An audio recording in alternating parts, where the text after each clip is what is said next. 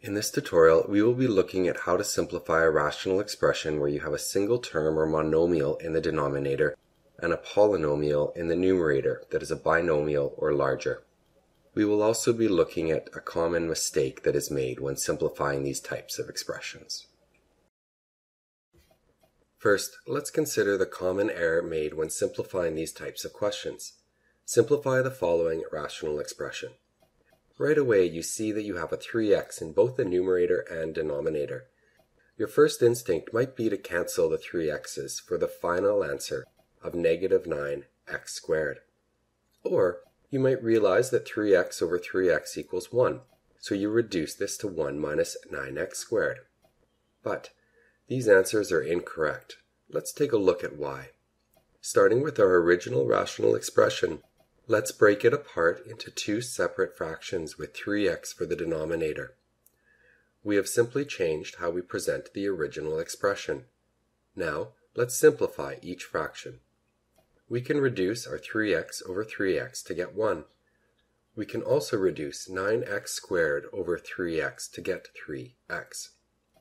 This leaves us with 1 minus 3x. You can see how our earlier mistakes led us to incorrect answers now. There is one final way we can look at this. There is a common factor of 3x in our numerator.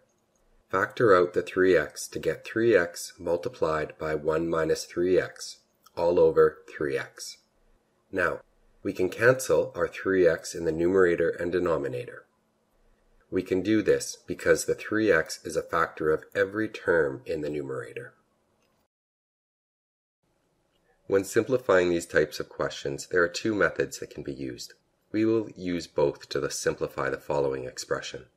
First method.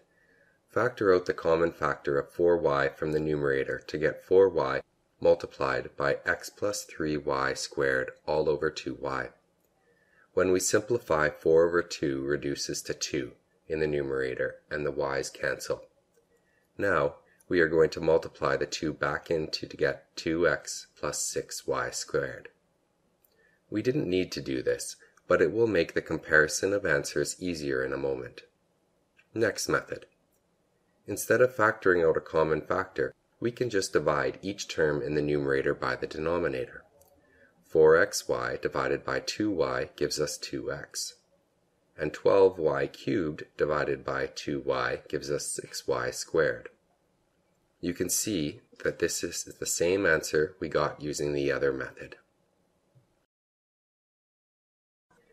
In this lesson, you learned that to reduce a fraction with multiple terms in the numerator and a single term in the denominator, you must have a common factor between all of the terms.